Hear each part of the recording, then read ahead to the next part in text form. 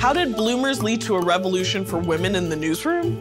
Stick with me. The fight for women and issues related to women to be front-page news has been going on since the early days of this country. But the Lily, among the first publications by and for women and started almost 175 years ago, changed all that. So, how did they do it?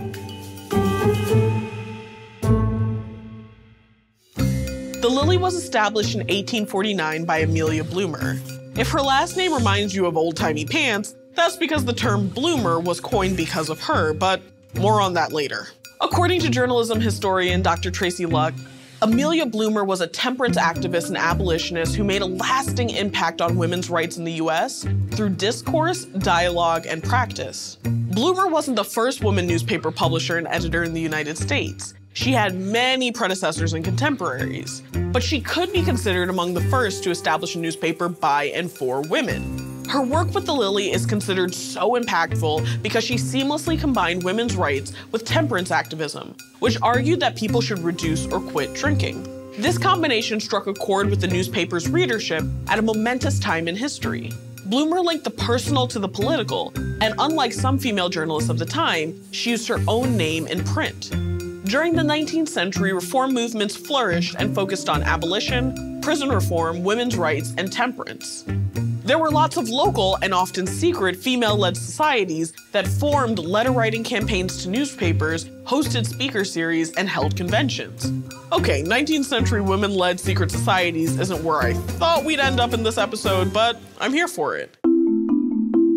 The temperance movement drew mostly middle-class and upper-class white women, and Amelia Bloomer was no exception. She agreed with the widely held belief within that circle that women had a unique moral responsibility to take action for the temperance cause. But speaking publicly, without anonymity, was another matter. In 1848, Bloomer and other members of a newly formed ladies' temperance society decided to create a publication to articulate their ideas publicly. Until this time, Bloomer had written articles anonymously for local papers. Eventually, the other women who proposed the newspaper project backed out, leaving Bloomer to forge ahead on her own. So much for sisterhood and solidarity, right?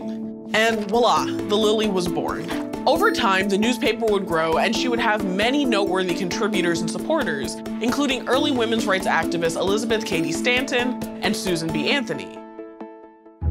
But let's take a look at what Amelia Bloomer is perhaps most famously known for, being the inspiration for the term bloomers.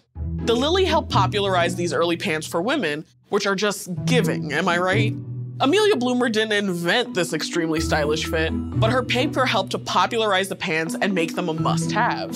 In April 1851, Amelia decided to practice what she preached, announcing in that month's edition of The Lily she would wear the pantaloons both as a symbolic and practical step towards women's freedom. The commotion over bloomers was met with equal, if not more, backlash.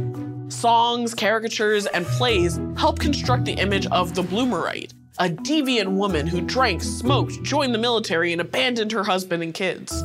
Wearers of the bloomer faced street harassment, and a few even had relatives who forbid the clothing in their homes. But there's that saying that any press is good press, and all this talk of bloomers grew the readership of the Lily from 500 to 4,000 people across the United States, making the women's issue paper more widely read than ever.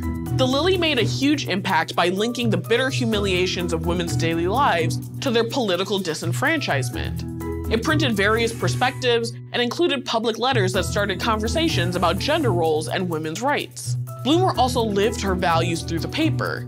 She hired women as typesetters, kept the price of a subscription low, and publicly supported other women editors.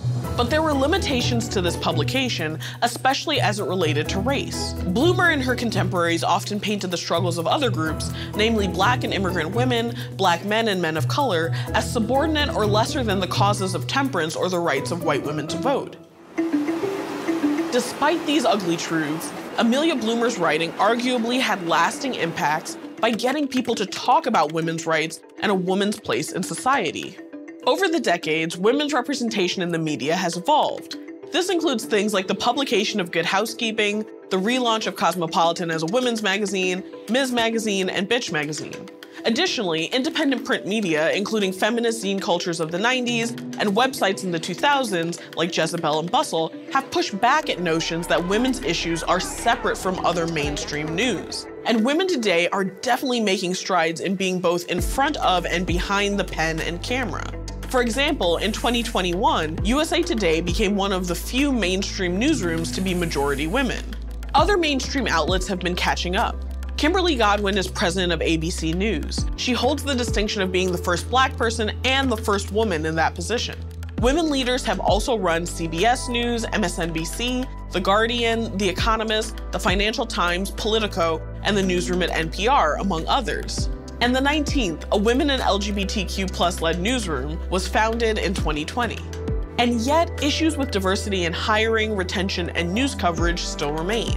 In the United States, men still represent about 60% of newsroom employees. A recent survey found that the news media is still one of the least diverse American workforces. 60% of news reporters and 75% of editors identified as white. Nationally, Hispanic, Black, and Asian women make up less than 5% of traditional print and online newsrooms. And fewer diverse perspectives means less coverage about important issues impacting marginalized groups. As of 2021, only 24% of news coverage focused on women.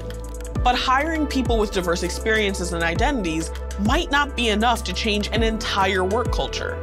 Other studies have pointed to factors outside of hiring and retention that can affect parity in coverage, like whether reporters are assigned certain types of stories based on identity rather than expertise. Ultimately, this matters because journalism is a vital service that keeps us informed on important issues and conversations. Whose stories become newsworthy and how people are portrayed directly impacts how the broader culture views and treats vulnerable communities. Thanks for watching, and if you want to see the story of how one women and LGBTQ-held newspaper is changing the face of journalism today, be sure to check out Breaking the News on the PBS app. What are your favorite news publications? Besides PBS, of course. Let us know in the comments.